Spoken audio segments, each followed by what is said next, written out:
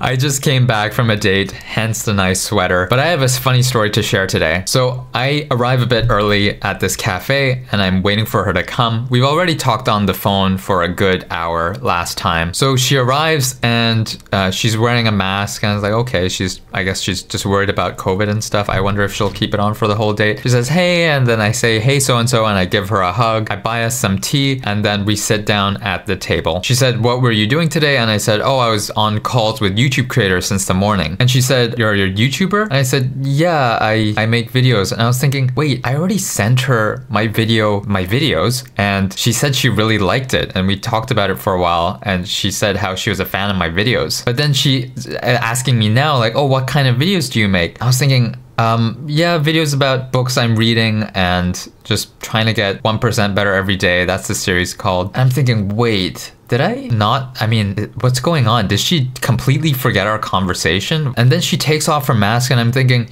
this girl really doesn't look like her photos, like looks like a completely different person. I'm thinking, this is really weird. Is she a different person? I said, you're from Hong Kong, right? Because the girl I talked to on the phone came from Hong Kong just 2 years ago. And she says, well, my parents are from Hong Kong. And I thought, wait, your parents are from Hong Kong? And then she asked me, you're from Hong Kong, right? And I said, no, I'm Korean. And then she goes, wait. That's when it finally clicks in both of our brains. And then she looks at this other guy sitting at another table by himself. And she's like, oh my gosh, that's the guy I'm supposed to see. And I was like, go. She said, oh my god, so sorry. So I said, go. And then she starts like, she was so embarrassed and like going up to the guy and say, hey, like, and she started explaining to the guy, I thought that guy was you.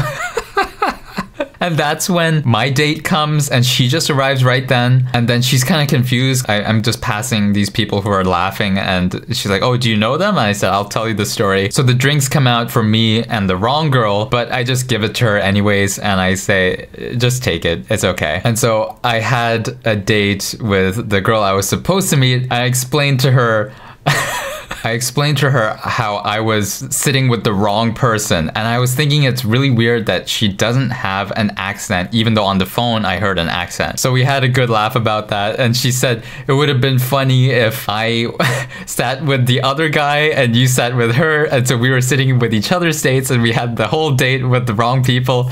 I say, yeah, that would have been hilarious too, but it was already hilarious just finding out right now.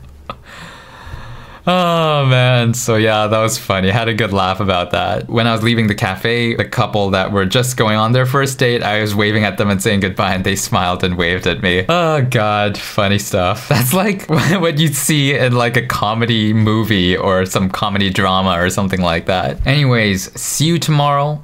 1% better every day, baby. Tigger! You filled the whole sink. You funny cat.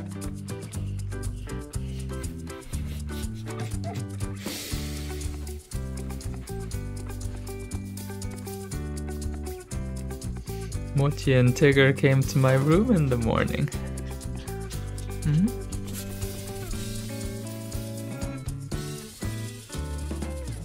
Mochi. Tigger. Good morning.